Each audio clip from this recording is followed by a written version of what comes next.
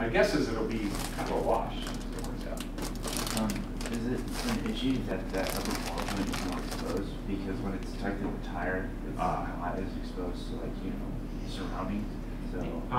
Good question. It would be dependent upon what kind of debris the car has to go through. If this was going through a forest with tree limbs, I would be worried about it. Yeah. But my guess is there's nothing that could hit it. Nothing too critical. I can't think of anything that would hit it. Yeah. Is that blue line the kingpin? Yes. So does that actually have to exist on the rear car?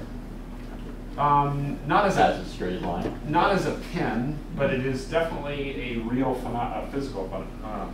No, you don't see it anywhere. It's just a virtual dotted line. Okay. So I guess I'm thinking, could you put the top ball joint up outside of the tire so that that blue line would, like, cut through the tire? Yes. Okay. Yes. Yeah. There's no problem with that. Right. That is no issue at all. The tire can do that as long as your physical structure, so the blue line is a virtual line, the physical structure of the upright would curve around. Okay. And that's not too hard to do. No. So we wanted to move, like, the knuckle out of the tire to increase the distance between the two arms to lower the cornering force. And Brock just said, well, when you lower when you raise the upper arm ball joint, doesn't that raise the force that it's feeling from the cornering force? Did you say it was a wash? Is that what you said? It should lower it, actually. So if I make the 4 high, if I make that 4 to 8 by moving this point from here to there, then that force will go down by 50%. Right. And this one will also go down by 50%. But isn't your ball joint no longer at 13 inches? Yeah. Oh, you're right. I'm sorry. Yeah, but the 4 is changing faster than the 13. Much faster. Yeah. So you're going to see a greater force, but you're cornering force, but you're going to, like, mitigate that force by. Yeah. Thank you for catching that. It's not just the 4. Okay. But the 4, if you double the 4, it only changes that by 20%. Okay. But that's worth it. It's worth it. Yeah. Usually. Okay. I'll give you an example.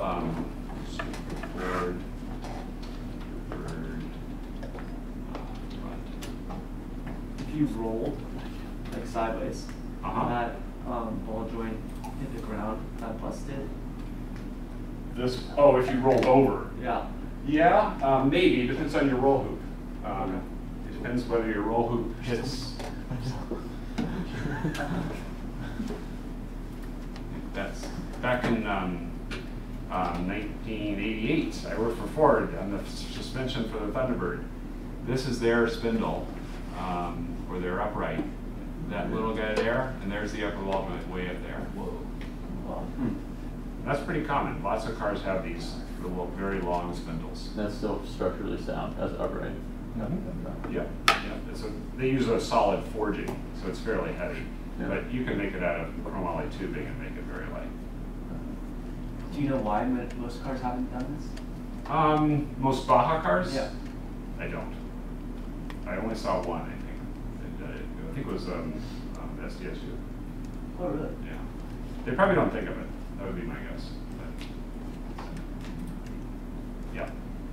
So it seems like a lot of the stuff in the suspension is like you can do one design modification to, like, increase some, like, criteria, but when you do that, it limits another criteria. So it's all like a balance that we need to find. Yeah. What would you say are like the top 3 things that we need to account for? Like the 3 most important. Yeah, that's a great question. I have to think about it. Okay. Particularly for Baja. Yeah. If it were road racing, I'd give you the answer right away. Right. Okay. So, cool stuff. Is this cool stuff? It's cool. Yeah. Right.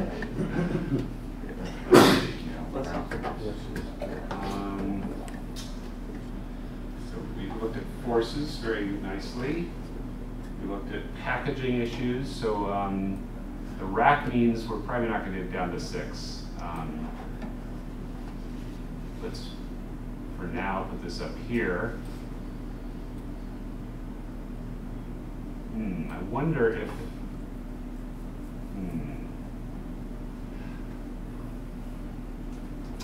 the steering is going to play into this. We have to look at the Ackerman question in order to fully answer where these points go. but let me continue with this as a reasonable guess.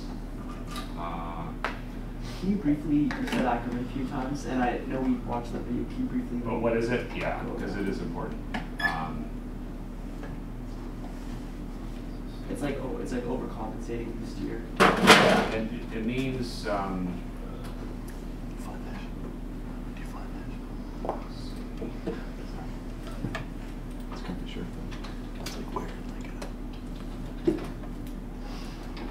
Means that the inside wheel is turning more than the outside wheel.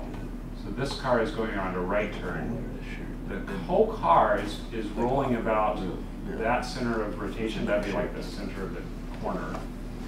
In order for both tires to be rolling perpendicular to its travel, then the inside wheel has to turn more. Otherwise, one of the other tires tends to scrub itself. Yeah. Now, how do you achieve this? Maybe this would be a good time to talk about Ackerman, because this does matter. What do you think? Should I switch to Ackerman? Is that okay? Okay. Let's linkage. The big question is it a front steer or a rear steer? Front steer means that the steering rack is in front of the front axle.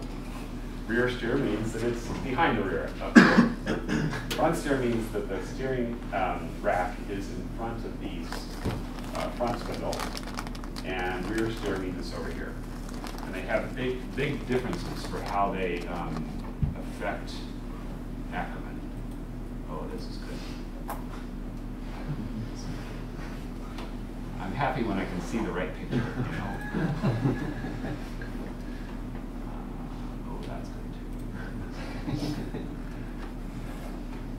So here's a rear steer vehicle. The steering arms are coming to the back, and then the rack's back here. Let me look at all the pictures. I'll pick the best one. Maybe that's a good one. Yeah, we'll go between this one and the next one. Can you imagine, let's make this the inside wheel. As I turn the wheel, these tires are going to go that way in order to turn the wheels that way. Can you imagine how this angle starts to approach a toggle position as I steer into the inside? If something is, as it's approaching the toggle position, it's going to turn that wheel faster and faster. So that's why in a rear steer vehicle, if you, let's go back to parallel steering. That's the default case. Do it here. So if I just have parallel steering, no Ackerman, here's the wheel, here's the wheel. There, so that's the steering arm, and here's the rack. What did I make the rack before? Red. Okay, there's the rack. This is just a parallelogram. If you move that rack back and forth, you have zero Ackerman. The tires always point exactly the same direction. So in order to get Ackerman on a rear steer vehicle, we have to move these points in. And it will give you a progressive Ackerman. Because initially, this is pretty close to 90, and that's pretty close to 90. So they move pretty much parallel. But as they turn more and more, this one is going to approach its toggle before that one approaches its opposite toggle. Nobody follow that? So let's try that again. This angle will be toggle when it approaches 180. This angle will be toggle when it approaches 0. When this point is all the way out here, and the two arms go like that. Once something approaches toggle, the forces go to infinity, and the motion goes to infinity as well. Or one of the motions goes to infinity, the other one goes to 0. Meaning that, this is the easier one to imagine. If I move this over here, and that approaches 180, I only need to move this 1/1000th of an inch, and this steering arm will pull really quickly. So that's what you want for Ackerman. If you have these points inboard, this one will reach its toggle before that one does. And so that's good because we're, not that you want to actually get the toggle, but just in terms of like how fast things are moving, that's good because you can get that inside wheel to turn faster than the outside wheel. So that's rear steer, and that's the typical solution to get Ackerman. The reason is just for front steer, you can, so let's now imagine the steering in front of the rear wheels, in front of the front wheels. Wait, so I just have a quick question. So that would be symmetric, right? Yes, I don't know why they have 20, I think there are maybe, I mean, there are different angles shown, but... this is some weird case where they've got different angles. Yeah, Okay. they're up there would normally be symmetric. Okay. It only turns left. Oh, this was a picture, I think, of that approaching that toggle position. So here, this is a very old steering design. It's not a rack and pinion. It's called a drag link. But ignore that. Just think of this point is your inner tie rod on the left side. That's the inner tie rod on the right side. The steering, the angle we were talking about is between there, there, and there. So that is very close to 180. But over on this side, there, there, and there, that's nowhere close to 0. So that's why this one's turning faster. Let me get a front steer example of how to do Ackerman. It's not nearly as popular. It can be done, but there's a packaging issue. Let's see.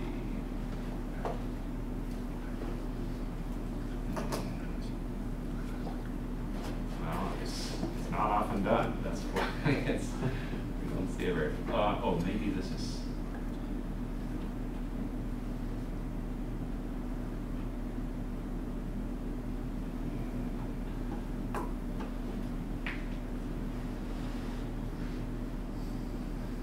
That, I think I can do it if we turn it around.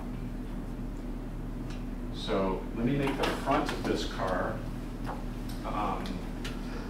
This really is front steer, it's just flipped. So that's the front of the car, that way. In order to achieve Ackerman steering in a front steer vehicle, with that in front of the rear axle, look at the, oh, they've just got that square. Normally this point needs to be that way. And if we're already packaging ourselves close to the brake disc and the brake caliper, then, well, mostly the brake disc, often you just can't get that point to go that way because it's in the brake disc, or you're going to move everything else in. But there is another trick you can do, and that is to move the rack that way. So instead of, so this is pretty much straight there, even though the red is angled, these are the same angle. Notice that this point is not straight in from there. By putting the rack that way, as I move this rack that way, this is the inside wheel, and you can get that angle to open up faster than the other one.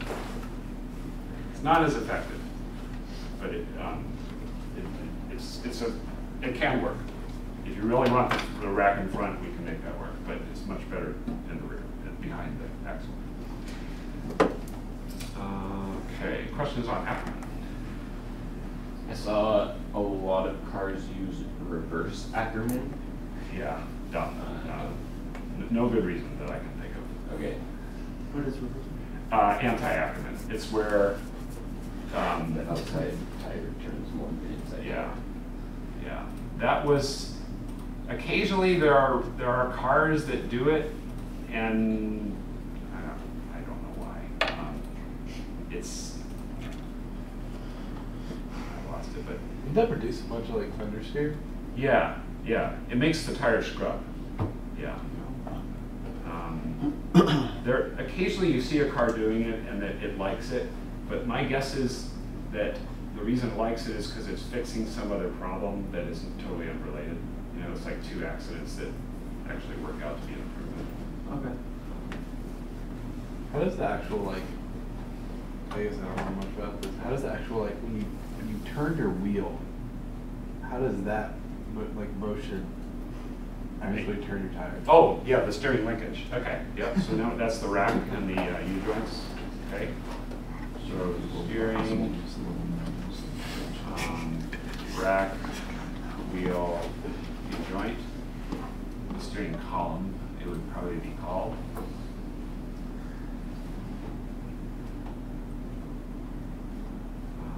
Try to get the whole thing here. There's one.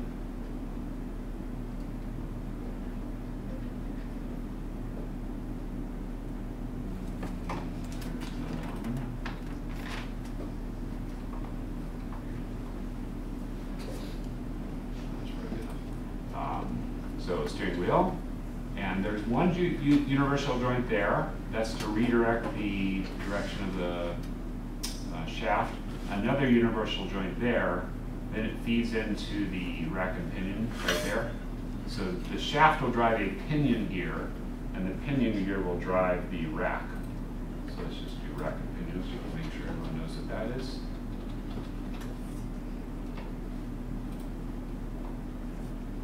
So the simplest rack and pinion would be like that. So that's rotating. This is captured very well, and that slides the rack back and forth. And then at the end of this, you typically they provide a threaded hole of some kind that you can put a rod onto it. So the pinion is fixed. It's Yeah, sliding the the rack. pinion sticks, the rack slides. Yeah. Here's another example. Universal joint, universal joint. Notice that the universal joint, so did they teach you in machine design that universal joints don't have constant speed as they rotate? Did you learn that? How many know that already? So it's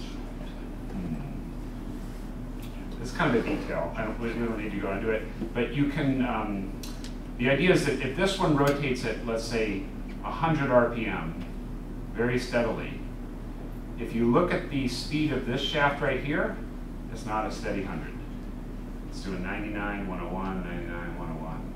And it has to do with the mechanics of how that universal joint work. However, if you have two universal joints, all you need to do is have one of them phased like this. See, the U is there, and the other one has the opposite phase. See, the U is there. And then those two things cancel out. So, don't you use two CV joints on a independent rear suspension drivetrain? Yeah. So in the old days, we didn't have. So there's universal joint, which is one way of redirecting a shaft. So I have a rotating shaft, rotating shaft. Universal joint was the first way of figuring out how to do that with a spider. And that will have constant to non-constant speed. And the more angle you have, the more difference. Like it can be dramatic. Like this could be going 20% slower and then 20% faster. Then they said, boy, this is a pain. And some other reasons why they didn't want universal joints. They invented a new type of joint called a constant velocity joint. So it's kind of like, I can kind of do it with my fingers here. So it transmits speeds at the same RPM, input and output. That's why it's called a constant velocity joint, CD, instead of some other thing. It uses balls between the input and the output, and the balls are always at the same radius. So you always need two. Your question was... yeah, so I guess my question is, why couldn't you put U-joints if they're a little more robust than CVs sometimes? why don't you use U-joints in the rear axle? Right. Okay, yep, that's a good question. I mean, we don't have to like go launch into it, but maybe it's a Yeah. question for another time. Let's keep that on the list. That's an important one. Okay, so that answers your question on how does the steering system work? Yep. Okay. Kind of jumping around, but that's okay. Let's see. Let's try to bring it back. If there's pressing questions, let's answer them now. But if not, let's try to kind of pull back to where we were on this packaging and steering issue. Let's see. So we want rear steer. If we can. That means that if we have rear steer, then our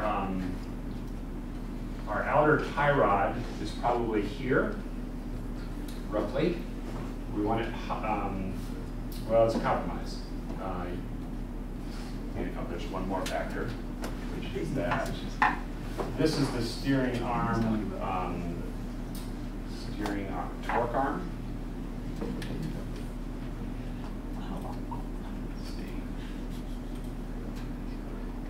You can imagine that the length of this arm will also be important. If it's really short, you're going to have poor control on the wheels, and you turn the steering wheel a little bit, and the wheels turn instantly. If it's really long, then you have to turn the wheel like 3 turns. So you want it some medium distance for that reason, and also, if it's too short, and it takes some torque to turn the wheels, the force in that rack will be very, very high. We don't want that either. So you want a reasonable length of it. I'm going to guess 3 inches, 4 inches, something like that. So in order for this to be a reasonable length, then it can't be all the way up here and still be inside the rim. Maybe it could be outside the rim. Maybe the fact that that's a little bit in will get that outside the rim. I'm not sure. That's quite possible. Maybe it could be even above the rim if you have a tall, if you do this solution, that would be a really high rack. I don't know, it might work. It would be unusual. So where is all this going? This is all going for where are we going to put the steering rack? If it is here, then that's this dotted line here, and that puts the rack there. So is that going to be in the way of the driver's feet or the pedal package, or can you work around it? These are the kind of issues we have to look at.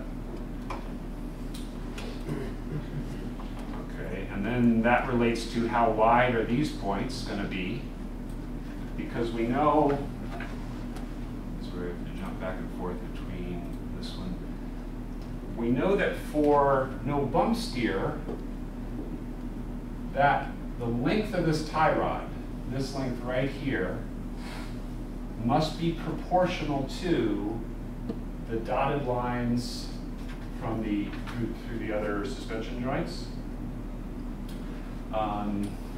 We know for Ackerman steering, rear steer, these points have to be inboard that way.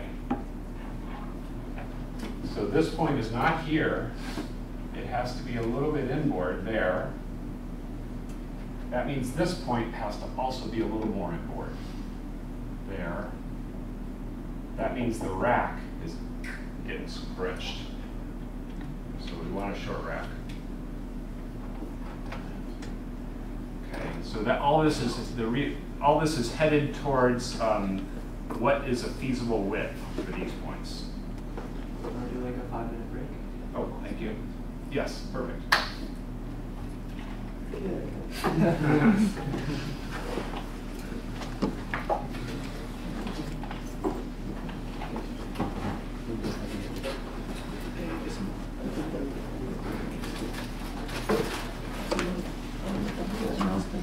Colin, did you go to that concert yesterday? Yeah. How was it?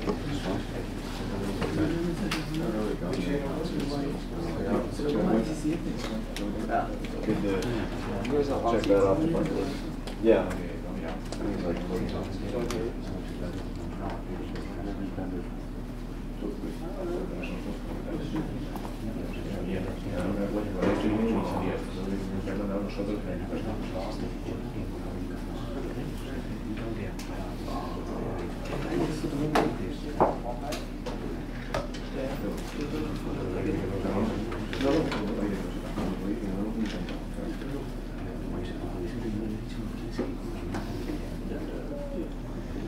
How was your Friday? Wait, I know. were you there for the crazy lady?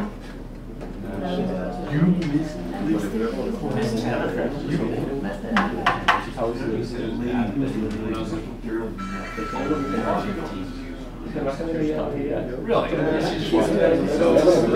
Conspiracy theorist, bro. She went, every flash dogs? What dogs? She's like, you see that dog? Yeah, everybody thought she said it was dogs. Dogs. We're like, what? And then she's like, every light that flashes, it's some drugs that are coming around. She like, every seconds she'd be like, tweet, she was totally tweeting. She was like, Trying to like Okay. bring your flash on your phone. Sorry, that's really Are they sure that it's working? Sometimes people's people change. We was a car, like, they interpret it wrong. It's like, it was the Ackerman. and they like, she like literally shut the court. She's like, Yeah, I'm not sure. There's just a lot of Yeah. Yeah. All she heard camera person the entire time. I thought she was fucking gun personally. Yeah. She pulled up. She pulled up.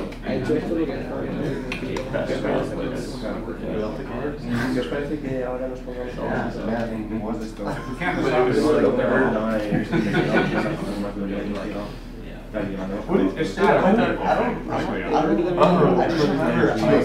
I checked out the naval base last night, reptilian style, and she hissed, and then did the silent cross on her 4 times, and then she goes, they're disconnecting our souls from our minds. Like, there's a factory over there, and they take us in, and they brainwash us so that our spirit is not connected to our body, and they can do whatever they want. And then she goes, it's 451 type of shit. She goes, I stuck in there like Blue's Clues. That's what she says. We're like Blue's Clues? Is that what your spine is? Let's look at some of the research. It was scary and crazy. I was like, until she pulled up. There was coffee. Yeah, so we were like, we didn't want to get caught with like that kind of scenario. Just the method. Just one of another person. I was expecting What? we gave her more. Brock credit when she burned it. Brock was like, that's not good for you. She's not good at that. Here, give that to me. And he like reached for her. And that's when she just like, she was like, and she grabbed her shit. So we're probably in. Grab that lady. Yeah. And try to go to the He also, so the smoke also kept blowing in the bonfire. The bonfire kept blowing in her eyes, and she was like, and Brock goes, smoke follows beauty. We're like, what is that reference to? It was just like, so weird. It's such a weird Probably told me later, he's like, what's that? I totally thought that was McKenna. It's like crazy. I told her McKenna was coming, and you never met her. 30 minutes. And like at first she was like, I thought this was That's wild. I was like, The girlfriend was Okay, no, she shows up and she's like, oh, is that a dock over there? And you just been talking about how she's into crew. yeah. She's like, it's not a dock. And I was like, okay, this is supposed to be George's girlfriend. She's in crew, she sees a dock, she's excited. Yeah. And then like 2 and 2. And then it was like 10 seconds in, I was like, there's no way.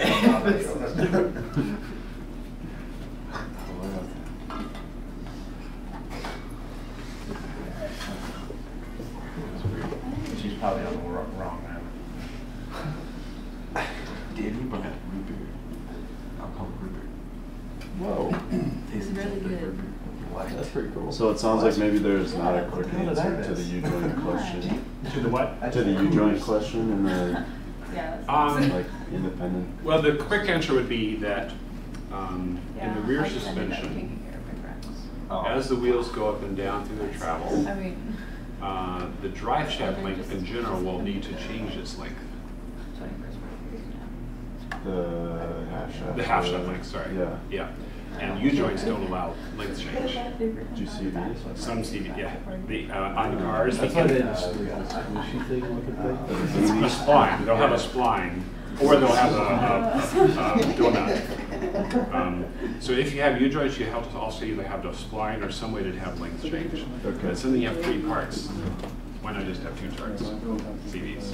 Right, okay, right. Because you'd have to have some other thing that Yeah. allows link change. And those splines that allow the thrust or the change in length, they tend to not be very smooth.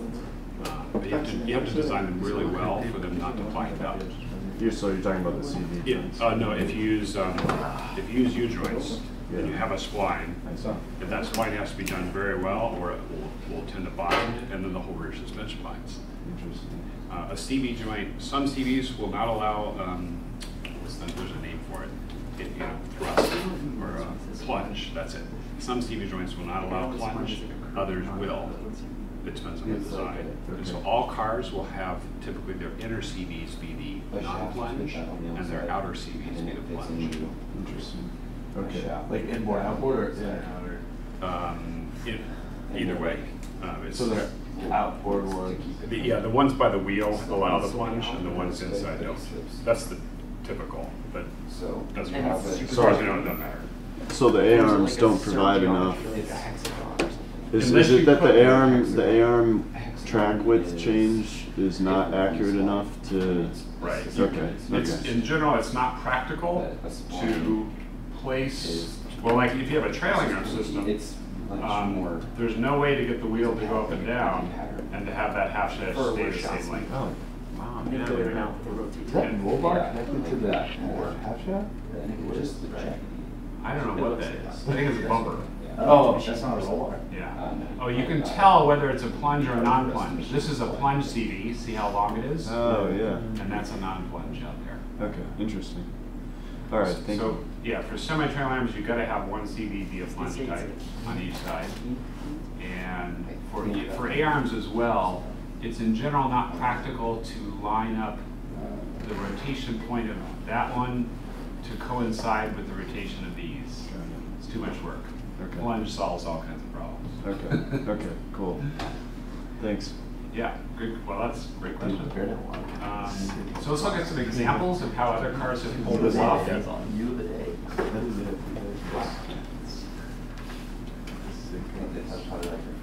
Okay, so here's a car with ball joints at rim height, and can't see much else. So that's a trailing arm, or it's like a 3-link thing. This would be short long arm in the back with a trailing arm for the longitudinal location. So what do the short long arms help you with in the back? They behave just like a double A arm in the front view. So notice this in terms of camber control and roll center. As long as your lateral locating links are shaped like that, your longitudinal link can be whatever you want. And that's only for the force of the bumps. The Cornering.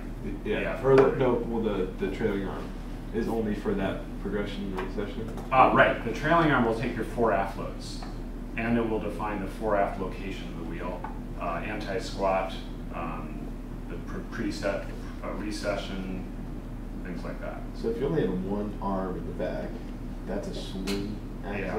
If you only have one lateral arm, that would be a swing axle. And why is that so bad? Very high roll center and tuck under. That's a Volkswagen Bug or an early Corvair. It's those ones where the wheels are trying to tuck under the car. And then what about a purely trailing? Oh, that's fine. Yeah.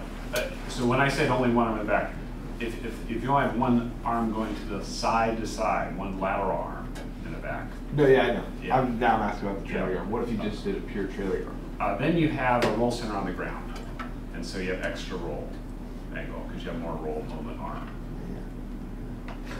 That's why semi-trailer arms are more popular because you can get a higher roll center. What would the semi-trailer, like, if you moved that trailing arm, how would you move that trailing arm to make it a semi-trailing arm? It would be a totally different design. If you wanted semi-trailing arm, Take out the back. take out those 2 links. This would not be practical. Your other pivot point would have to be like under the carve out there. We can look at semi-trailing moves in a bit. Okay. Yeah. Let me stick with front suspension because we just talked about that. So here's another one with lower ball joint well off the ground. Big distance there you can see for ground clearance. Upper ball joint within the rim, probably just 5 inches or so there. Let's see. In terms of motion ratio of the spring, remember that from last time? Yeah. This would have a pretty good motion ratio because the spring is relatively vertical and it's actuated pretty far out on that lower A-arm. This would have a very poor motion ratio. The spring is way inclined out over. However, they do get it actuated way outside, so that's very good.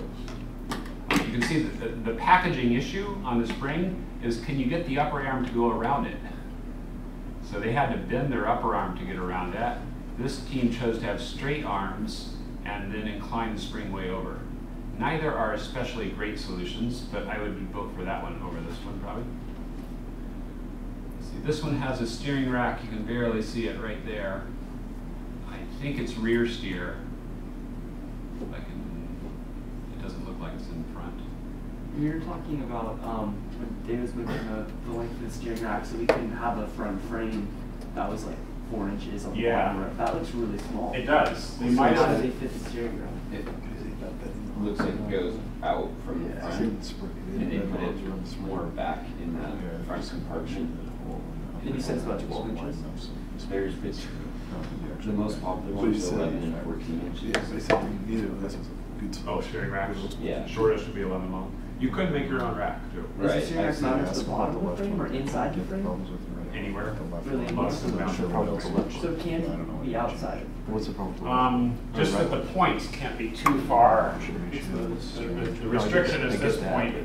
The restriction is the length of your tie rod. So the length of the tie rod has to track the relative heights of the arms. And then usually it's slid a little bit inboard for Ackerman, so that point gets in there. No, I get the whole. Let's see. Greg, I don't know. So it looks like this A-arm got a dent in it right here.